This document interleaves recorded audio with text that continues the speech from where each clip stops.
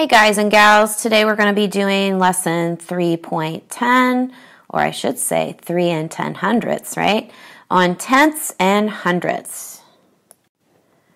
So in this lesson, we're just continuing what we did with the last lesson and kind of adding on to that, getting some more practice. So we're still going to use our friend here, Mr. Flat, but you're going to be using your rods, which would be these, and your singles, or some people just call them cubes, to kind of take them and cover up sections of your 100 grid, to kind of work through that and look at what number do I have represented, how do I write that as a decimal, which one is greater than or less than. So that's what we're going to be doing with this lesson. So it's basically just a continuation of our last lesson, adding some more features.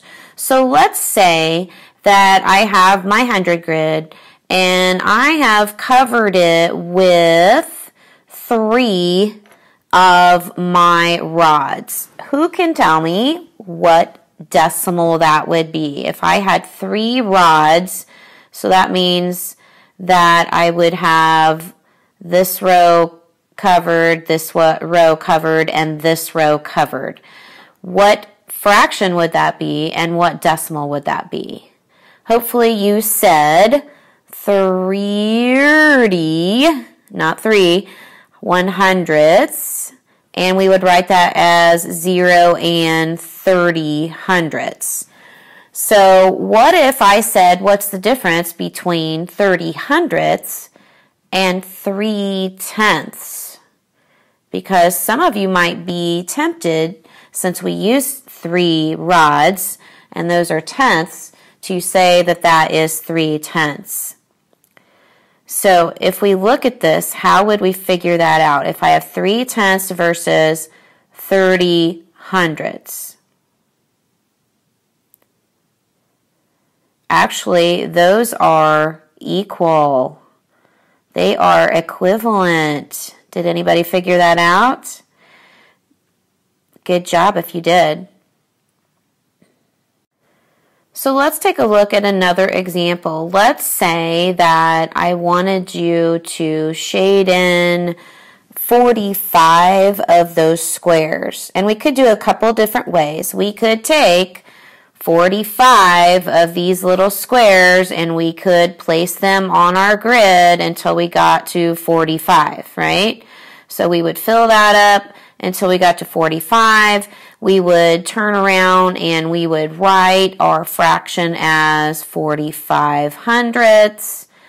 But is there a quicker way to do that than using our little cube friend over here? Could we do that a little bit faster?